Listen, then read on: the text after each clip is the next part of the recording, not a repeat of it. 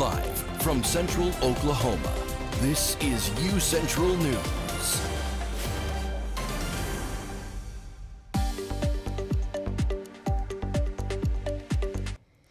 Good evening, I'm Lauren Jackson. And I'm Ian Nickel. Welcome to this edition of UCentral News. Earlier today, President Todd Lamb announced that Alan Wright will replace Art Cotton as Vice President of Advancement after Cotton was appointed to a new created position. Wright is a public... How do you know when you've made the right decision? Affairs strategist with a master's degree in political science from UCO. The executive experience with Devon Energy, Coast Industries as a chief of staff of the U.S. Congressman. Last week, President Lamb announced that Cotton would assume a new position as Vice President of Transformative Leadership, a role created to help shape the existing President's Leadership Council and Leaders of Tomorrow programs. The FBI says it's investigating what appears to be an attempted assassination of former President Donald Trump. It happened yesterday at the Trump International Golf Club in West Palm Beach. The former president and current Republican presidential nominee was not harmed. Leah Waldman is in Florida with the latest. Trump. At the end of the day, the system worked. Palm Beach County Sheriff Rick Bradshaw praising the Secret Service for spotting a rifle barrel sticking out of a fence 300 to 500 yards away from Trump. He did not get off any rounds, and that was because the Secret Service agent acted so quick. Still, questions remain. How was the outer perimeter? How was this shooter able to get to that outer perimeter, an area that should have been identified as a vulnerability previously? President Joe Biden expressing relief Monday morning. Thank God the president's okay. The suspect, 58-year-old Ryan Wesley Routh, is now facing 2 gun-related charges. An active Ukraine supporter and Trump critic, law enforcement say they found at the scene an SKS-style rifle with a scope. There'll be additional charges more than likely when all is said and done, but they certainly have enough right now to be able to charge him with felonies and to be able to keep him in custody. The federal public defender representing Routh declined to comment after the hearing. Routh's son issuing a statement calling him a loving father. He says the reports doesn't sound like the dad he knows. For a second time in little more than 2 months, the 2024 race for the White House has been scrambled by an apparent assassination attempt of former President Donald Trump. CNN Washington correspondent Julia Benbrook has the latest on the response from the U.S. leaders. The FBI is investigating what appears to be an attempted assassination of former President Donald Trump at his Florida golf club over the weekend. Trump was not harmed in the incident. This is the second apparent attempt on Trump's life in a matter of months. The first one at a July campaign rally in Butler, Pennsylvania. In an email to his fundraising list on Sunday, Trump said his, quote, resolve is only stronger after another attempt on my life, adding, quote, I will never surrender. In a statement shortly after the shooting incident, his political opponent, Vice President Kamala Harris, wrote, quote, I am deeply disturbed by the possible assassination attempt of former President Trump today. As we gather the facts, I will be clear. I condemn political violence. We all must do our part to ensure that this incident does not lead to more violence. President Joe Biden, who also quickly condemned the violence, spoke to reporters Monday morning. Thank God the president's okay. One thing I want to make clear, the service needs more help. And I think Congress should respond to their needs if they in fact need more services. So I see what I'm talking about. When pressed about what type of help they would need, Biden responded, I think we need some more personnel. Reporting in Washington, I'm Julia Benbrook. And the weather is looking pretty nice today. A little hot for my liking, but it is what it is. Yes, I love this fall weather coming in. How about you, Ian? Yeah, it should be a good time. Let's toss it over to Gwyneth Duncan for more. Gwyneth. Thank you, and good evening, Broncos. We're looking at 88 degrees and mostly sunny outside. We do have a light wind coming in from the east at 7 miles per hour, but overall it just feels pretty nice out there. Our humidity is moderate. We're sitting at 55%, and our UV is at 4. It was at 8 today, so it may have felt hotter than it actually was when you guys were walking to class, but overall right now it's starting to feel better as we move into the night. As we look at reflectivity overall over the state, it's pretty dry. We're not looking at much, but we do have a low pressure system to the west of us. That's really not going to move anywhere. It's kind of stationary right now, so we're not going to see any of that rain. We're kind of just in a heat dome, so it's really not feeling too good out there, but I'll update you guys on how that's going to feel later in the week. As we go into our allergy index, we're looking at high tree pollen and high ragweed pollen. I've definitely felt it. I don't know if you guys have, but the mole spores are pretty low right now, but those are going to go up as we go throughout our week and as those that rain chances start to go up. As we look ahead, we do have high 90s these next couple of days like we've been feeling in the past weeks. And then we do have a fall-like cold front moving in over the weekend. It's going to start to make everything feel better. We're going to have rain and thunderstorm chances over the weekend, which I know I'm super excited about. And then, like I said, 80s next week. This is one of many cold fronts we're going to get just moving into the fall season. It's going to start to make everything feel nicer. And I don't know about you guys, but I am so excited for that. So I'll have your full weather updates later in the show. Back to you guys at the desk. Thank you so much, Gwyneth. Poster Invasion is here. It is now on campus, located at the blue tent by the clock tower. Do not miss out on your chance to buy some cool posters. They are here for Homecoming 2024. Designs on the posters range from psychedelic to anime-themed posters. If you missed out on today's Poster Invasion, you will have until Wednesday, September 18th to browse through and to think of some gifts to buy for your friends and family. Poster Invasion will be open from 7 a.m. to 5 p.m. both tomorrow and Wednesday. The Mid-First at UCO is hosting a photography contest with an award of $500. If you are a winner, your photo will be displayed at the Mid-First Bank, located on campus. To enter, you must take a UCO photo of campus that must not focus on people. The photo will be due at 5 p.m. on December 6th.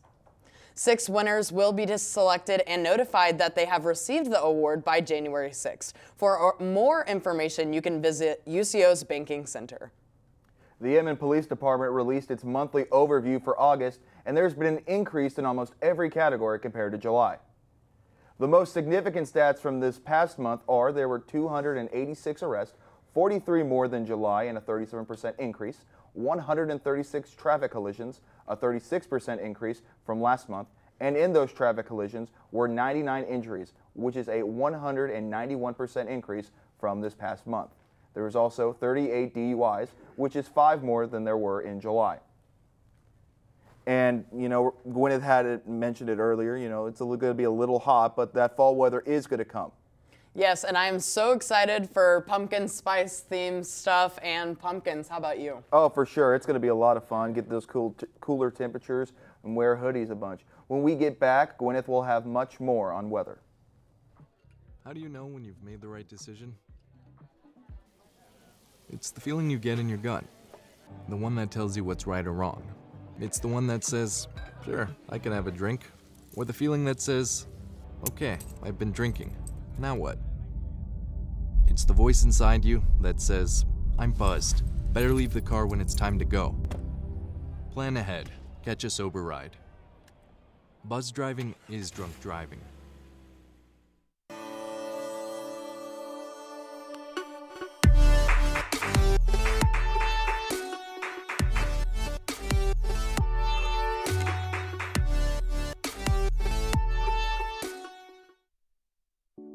When it comes to making plans, you are the best. What about those barbecues you plan in detail for your family? Or your daughter's first costume party? It was out of this world. The same way you plan each detail for those moments, start planning to protect you and your loved ones from a natural disaster. Sign up for local weather and emergency alerts. Prepare an emergency kit and make a family communications plan. Protecting your family is the best plan you can make. Expanding horizons, making room for the new, the modern frontier is calling for you. Attractions, adventure, excitement, and thrills. A convergence of culture and spectacular places. Open skies, open minds, and wide open spaces. Connect to innovation. Connect to creativity. Connect to opportunities. Connect to friendship. Connect to all this and more when you connect to Central.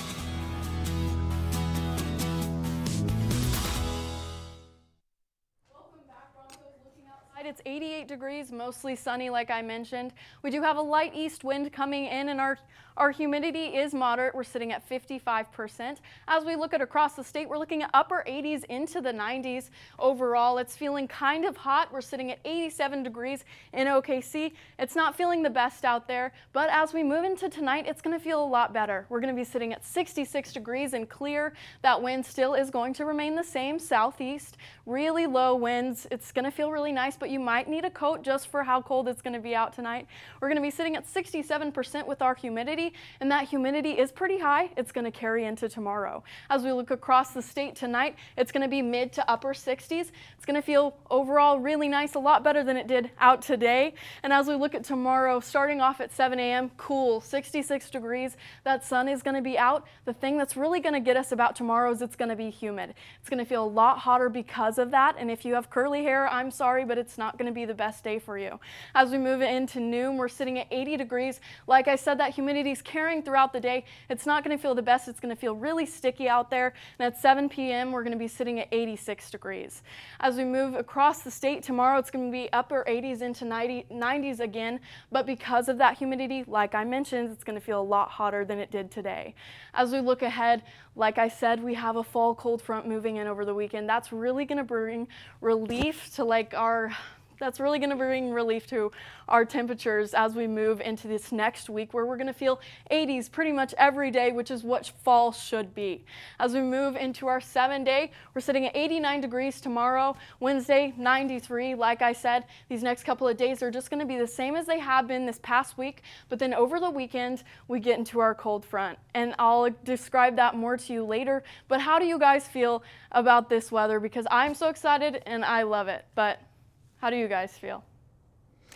Like I said earlier, I love the fall weather. I love the rain. Do you like the rain, Ian? Yeah, the rain's nice. It kind of depends on if I'm going out or not. If I'm going out, then I'm like, yeah. I don't want to see that. I'd rather just drive in clear conditions. But yeah, absolutely. I mean, if I'm on my couch all day, I'll definitely enjoy that rain. Oh, I agree. When we come back, Jeremy Ramirez has your social media update for a special moment from the Emmys and more. Happy birthday! Make a wish. Miss you guys. Blue skies smiling at me, talking about blue skies. Do I see bluebirds singing a song, talking about blue skies from now on? When it comes to making plans, you are the best. What about those barbecues you plan in detail for your family? Or your daughter's first costume party? It was out of this world. The same way you plan each detail for those moments, start planning to protect you and your loved ones from a natural disaster. Sign up for local weather and emergency alerts. Prepare an emergency kit and make a family communications plan. Protecting your family is the best plan you can make.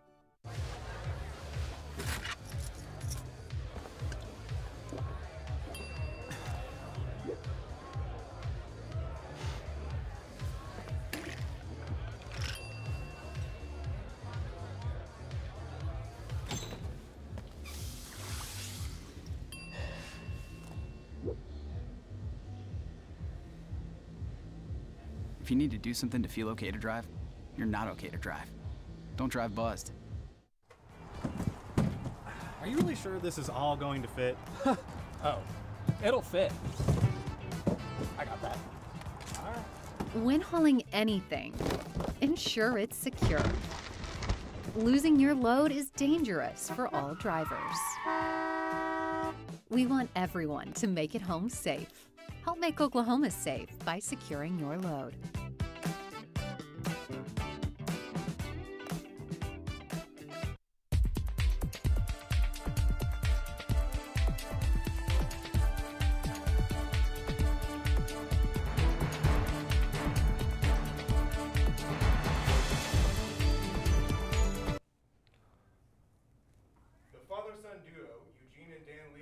Hosted the 76th Annual Emmy Awards last night, with Shogun dominating the night with a record-breaking 19 awards for the series. Anna Sawai and Hiroyuki Sanada became the first actors of Japanese descent to win an Emmy in their respective categories. The series' Instagram account shared a post of both actors, along with the rest of the cast, celebrating their historic win after the event. "This is to all women who expect nothing and continue to be an example to everyone," said Sawai in her acceptance speech. Former President Donald Trump took to social media on Sunday, condemning pop music star Taylor Swift's endorsement of Vice President Kamala Harris. "I hate Taylor Swift," read the former president's remarks. Trump's comments are in response to Swift's September 11th endorsement of Vice President Harris on Instagram. Swift's post also urged first-time voters to register to vote and to do their own research. Swift added that her endorsement was in response to Trump's decision to post AI-generated images of Swifties for Trump, falsely suggesting the artist had endorsed his campaign. Princess Diana's youngest son celebrated his 40th birthday last Sunday. The British royal family commemorated his day by sending Prince Harry birthday wishes on X. Prince William also marked the special occasion by sharing the royal family's tweet. When BBC News asked Prince Harry about the milestone, he said, "I was anxious about 30, but I'm excited about 40. Prince Harry shared that he has no large plans for a large event, but did say that he planned on spending the day with his wife, American actress Meghan Markle, and their 2 kids at their Montecito, California home. Back to you guys at the desk. Well, I hope the Prince has a great 40th birthday. When we come back, Dylan has your sports update with looks at a huge, massive upset in UCO football this weekend. And we'll look ahead to matchups for both OU and OSU heading into conference play this weekend. More coming up next. I was raised to believe in the power of possibility, to always move forward but never forget where I came from, to value hard work, ingenuity, and hospitality. On one hand, my people are rough and rugged. On the other, refined and elegant. They taught me how to love beautiful things and cherish my past, to seek out adventure, eat well, and to have a good time. So I keep their traditions alive every place I go. They call me Oklahoma City, but you can call me the modern frontier.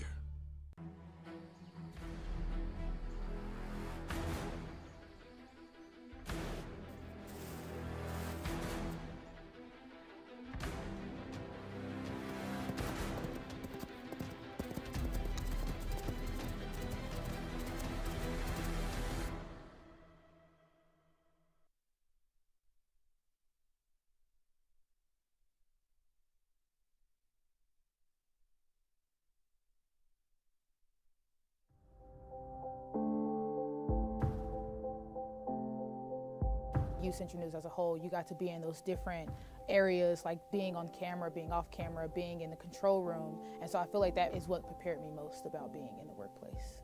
UCentral and the mass comm department has provided me all the tools and the fundamentals that are needed in order to thrive well and thrive fast at my job.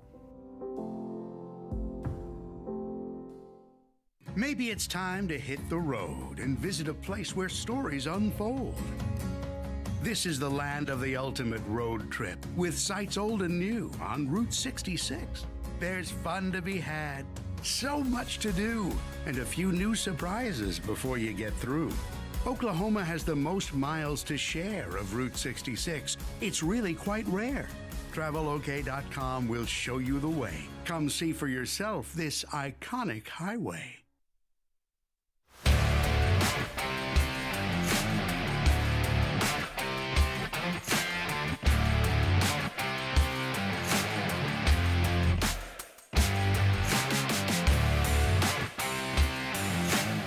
Hello everyone, I am Dylan Hibbard with your daily sports update. UCO football had a massive weekend with an upset over the number 2 ranked team in Division II Central Missouri Mules. The Chos had a total of 731 yards of offense with multiple school records being broken. Quarterback Jet Huff set the record for the most completions in a single game with 42. Receiver Terrell Davis also set a school record for receptions in a single game with 14. Central Oklahoma is 2-0 for the first time since 2014 and the first time under head coach Adam Durrell. The Broncos are ranked number 25 in the latest D2.com rankings. The Broncos will travel to Nebraska-Kearney this week to take on the Lopers. On Saturday, the kickoff is scheduled for 7 p.m. at Ron and Carol Cope Stadium. UCO volleyball is off to an amazing start after going 4-0 this past weekend in St. Augustine, Florida at the Flagler Saints Classic. The Broncos outscored opponents 12-1, sweeping 3 of those contests. Senior middle blocker Jenna Karp led the Broncos in kills with 45. Junior outside hitter Sydney Huck was just behind Karp with 44 kills of her own. Volleyball is now 9-0 on the season and looks to keep up what is an undefeated record on the line this week in the MIAA and GAC crossover, with the Chos scheduled to play 4 games this Thursday through Saturday, headlined by games against Oklahoma Baptist and East Central on Friday. All games are at Hamilton Fieldhouse, so go out and support your Broncos. UCO soccer has an up-and-down start to their season. They are currently 2-2 with wins against Southwestern Oklahoma State and Angelo State. The Broncos hosted number 12 ranked Dallas Baptist on Sunday, but would fall to the Patriots with a final score of 3-4. In the Broncos' 4 games thus far, 8 different players have scored a goal, with middle fielder Rebecca George leading the way with 3 and freshman forward Khalil Carter with 2. The Broncos will look to steer the ship the right way, though, with 2 matchups later this week on Wednesday at Tom Thompson Field against Southern Nazarene. Starting time is at 7 p.m. And on Sunday evening on the road against Oklahoma Christian, start time is scheduled for 8:15 p.m. On to Division I football. The Pokes and Sooners will open up conference play this weekend. College Game Day will be in attendance for the 15th ranked Sooners' first SEC game, as they will host the number 6 ranked Tennessee Volunteers. Sooners are coming into SEC play 3-0 with wins over Tulane and Houston. This will be the Sooners' first real test of the season, with the Volunteers averaging 639 yards per game of offense while scoring an average of 63 in their first 3 games. The Sooners' offense hasn't been as dominant, only averaging 325 yards and 33 points per game. Kickoff is set for Saturday at 6:30 p.m. on ABC. The 14th ranked Cowboys will start Big 12 play Saturday as well, with number 12 Utah coming into Stillwater in a highly anticipated matchup. Utah's offense is expected to miss quarterback Cam Riding for the 2nd straight week with injuries. The Pokes offense coming into this game averaging 446 yards and 52 points per game. The story for the Pokes has been the lack of rushing game from running back star Ollie Gordon, with Gordon only averaging 33.5 yards per carry in 3 games thus far. Kickoff for this game is set at 3 p.m. on Fox. I don't know about you guys at the desk, but it looks like this college football weekend I will be sitting on my couch all weekend. What about you guys? Oh, yeah, it's going to be a phenomenal week for college football. Just got games back to back to back. I mean, for the state of Oklahoma, yes, you're going to be on the couch from 3 to 10 p.m. Yes, and you get to have the fun football snacks and hang out with family. Oh, of course. After the break, what one senior citizen is doing to help get students get new school supplies. And Gwyneth will have our last look at weather.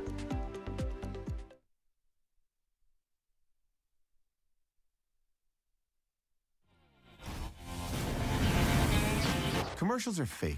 What you're feeling isn't. Call or text 988, Oklahoma's mental health lifeline.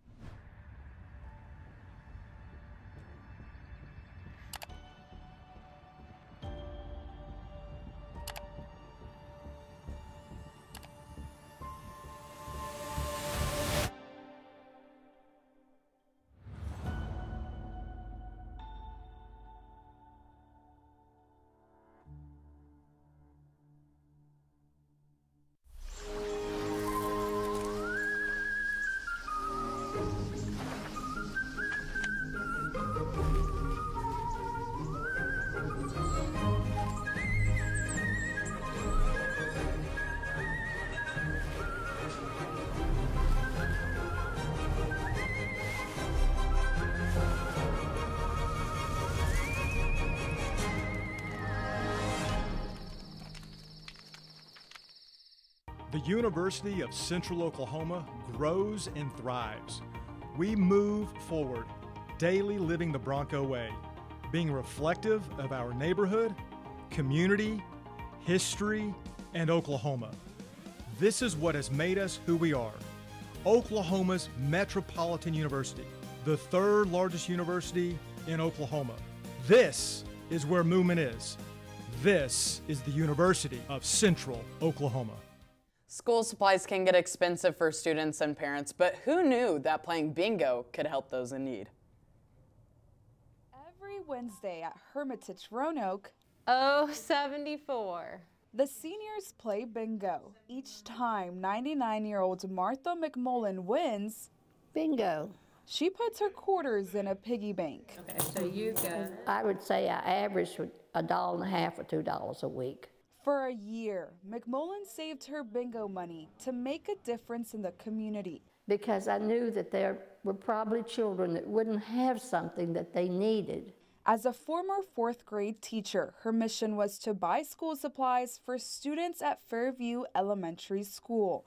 68. Other residents joined, and together they collected around $500. McMullen printed out the 4th grade school supply list and bought 24 of everything she crossed off, even the things she didn't know. I understand now they use a lot of technology, tablets and computers, and they use the earbuds with those. But I didn't even know what earbuds were. When the list called for 4 composition books per child, McMullen went above and beyond, buying 96 notebooks, enough for every single 4th grader. It alleviates a lot of the stress and anxieties that might come with maybe some embarrassment of not having those supplies, and just being able to provide those without question. The teachers were deeply touched by McMullen's thoughtful gesture. And I think that heart can really only come from someone who's seen it firsthand and seen the kids who didn't have it and wanting to make sure that they were provided for. For McMullen, knowing she is helping students succeed is the most rewarding part. The fact that there are children that need them and now they have them, that's really meaningful. All on the O. For now, she will continue playing bingo until she finds her next project. And that's a heck of a story right there. When's the last time you played bingo?